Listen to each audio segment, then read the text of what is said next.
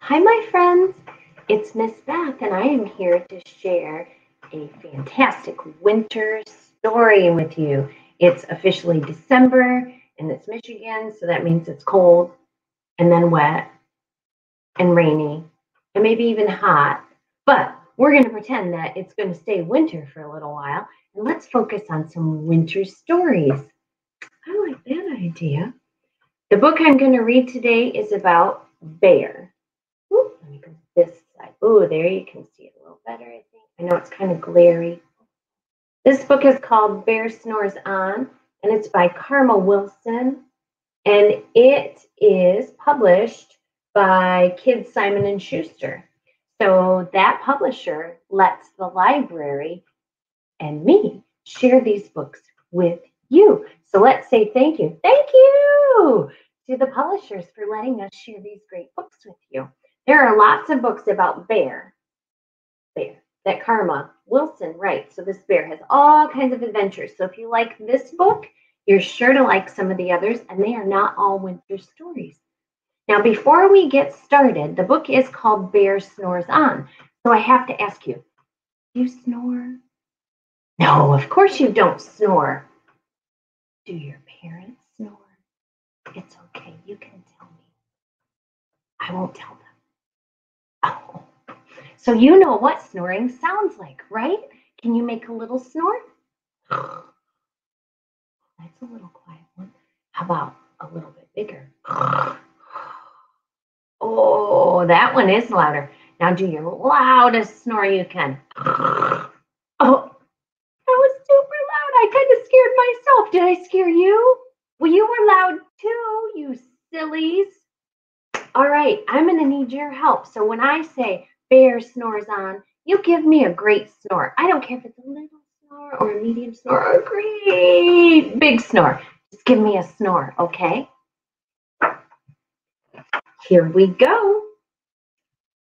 In a cave in the woods, in his deep dark lair, through the long cold winter, sleeps a great brown bear. I'm going to just pop my head out a little bit so I can see what you guys see and make sure I'm showing you the pictures. So do you see the bear? He's huddled in there all cold, isn't he? Or is he warm because he's got fur? I bet he is warm. Cuddled in a heap with his eyes shut tight. He sleeps through the day and he sleeps through the night.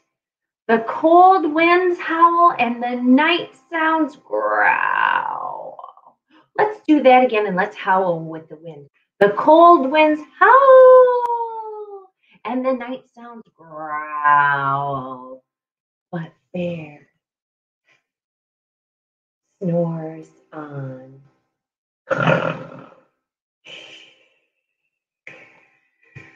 He is really tired, isn't he? An itty bitty mouse pitter pat tiptoe creep crawls in the cave from the fluff cold snow. Mouse squeaks, too damp, too big, too dark. So he lights wee twigs with a small hot spark. So here he's climbing in, and here he's making a fire. That sounds good, doesn't it? Ooh, a roasty toasty fire. The coals pit pop and the wind doesn't stop, but Bear snores on.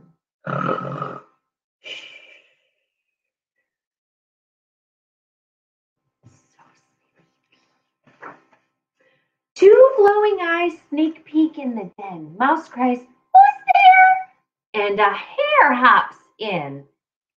"Ho, Mouse," says the hare. "Long time no see." So they pop white corn and they brew black tea. Ooh, they're having a snack. That sounds yummy. It's almost lunchtime. I need a snack too. Mouse sips wee slurps. And hare burps big burps. But Bear Snores on. Give me a big snore. Oh, that was a big snore.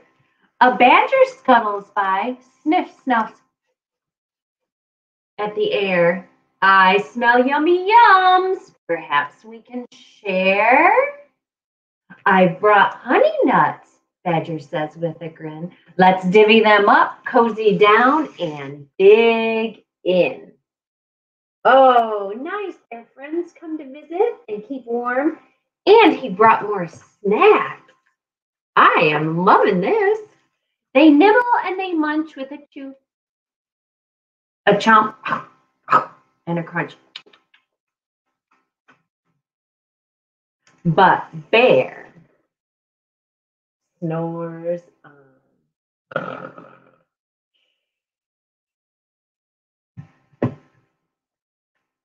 Could you sleep through all of that? I don't think I could. A gopher and a mole tunnel up through the floor, then a wren and a raven flutter in through the door. Mole mutters, "What a night!" "What a storm!" twitters Wren, and everyone clutters in the great bear's den. So here are our friends coming up through the floor, and now everyone, and in through the door, we'll call it, and then everyone is cozied up together.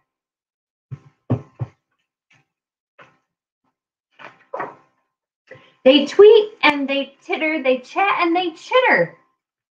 But the bear snores on. Big snore. Wow, that was big.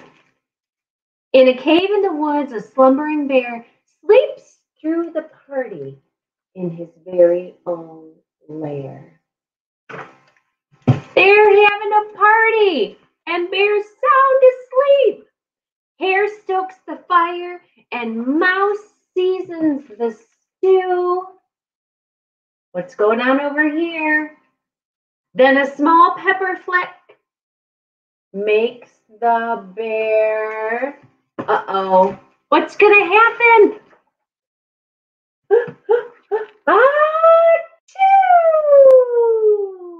Oh no, he sneezed. He blows and he sneezes, and the whole crowd freezes. Did you see them frozen? Look how big their eyes are. Did you make your eyes big? Like that? Oh, was that scary or what? The bear wakes up. He gnarls and he snarls and he roars and he rumbles. He jumps and he stomps. He growls and he grumbles. Uh-oh. He's not very happy waking up. Do you wake up not happy? I wake up not happy. You snuck in my lair and you've had all the fun but me. I was sleeping. I have had none. And he whimpers and he moans and he wails and he groans. And Bear blubbers on. Mouse squeaks, "Don't fuss, don't fret. Look, see, we can pop more corn and we can brew more tea." Oh, they're gonna make more. Bear gulps and he gobbles. He sighs with delight and then he spins tall tales through the blustery night. When the sun peeks up on a crisp, clear dawn, Bear can't sleep. But his friends snore on.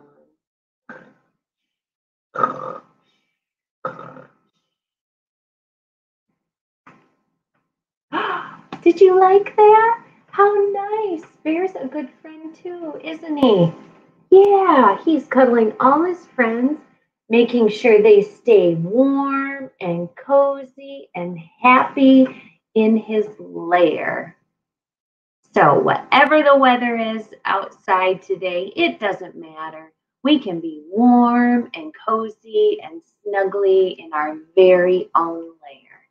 Maybe today, before you take a nap or before bedtime, you can grab a cozy blanket or a warm, snuggly spot with your adult, and you can share a book together before you head off to sweet dreams. I hope you enjoyed this book today, and I hope you have a great rest of your day and an even better tomorrow. Bye, my friends, until I see you next time. Mwah.